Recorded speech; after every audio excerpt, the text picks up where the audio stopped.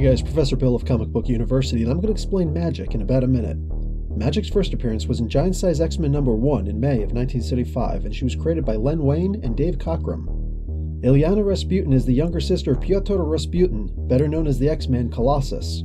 Illyana comes from a bloodline that was genetically conditioned to produce extremely powerful mutants, starting with her grandfather Grigory Rasputin, thanks to the machinations of Mr. Sinister.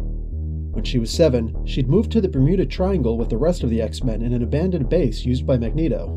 Little did the X-Men know that the barrier between Earth and the timeless pocket dimension of Limbo was weak there. She was kidnapped by the ruler of Limbo, Belasco, a powerful mage who wanted to use tempered pieces of Illyana's soul to free the Elder Gods.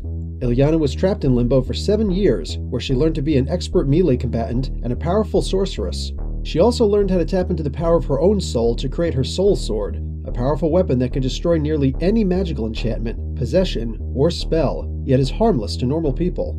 The more she uses her dark magic, including her Soul Sword, the more she becomes encased in a mystic armor that protects her from most attacks. It also feeds her Dark Child, the personification of the corruption exerted on her by Belasco. Her magical abilities are supreme in her pocket dimension of Limbo, which she rules unchallenged, but her abilities are greatly diminished while on Earth. Nonetheless, she is powerful enough on Earth that she was considered for the title Sorcerer Supreme. She also has mental defenses that repel invasion by even the most powerful psychics, like Professor X and Emma Frost. Finally, her mutant ability is to control the stepping discs that appear randomly throughout Limbo.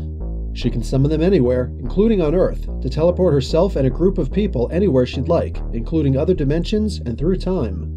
While she spent 7 years in Limbo, only 1 second had passed on Earth, causing her family and friends to have a hard time making sense of her.